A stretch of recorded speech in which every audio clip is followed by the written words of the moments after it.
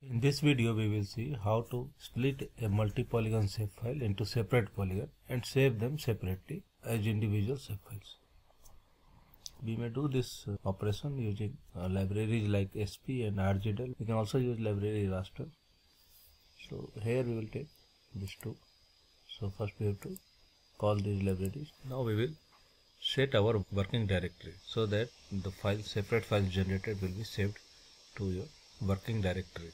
So we are working in this folder, so we will run it.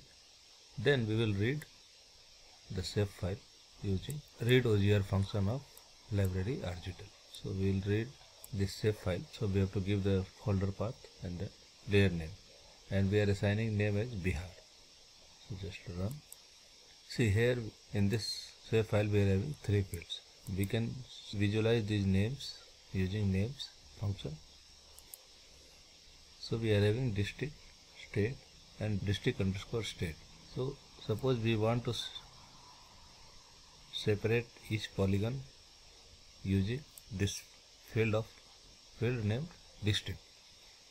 So that unique field we will create using function unique. So run it.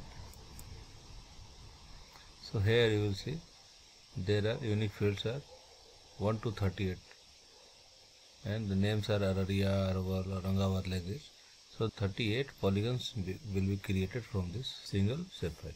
So now just we have to create a loop. For every object in the unique field, means unique field is district. It will create a temporary file of this district, and it will be writing it in the WD. Get WD means it will get the working directory, and then it will be naming it based on the unique field. Now we will run it, and very quickly it will be creating all the shapefiles.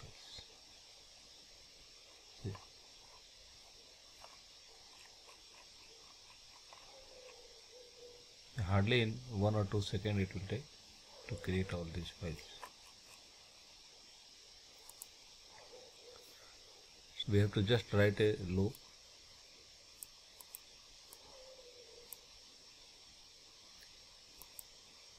to do this operation in R. Thank you for watching.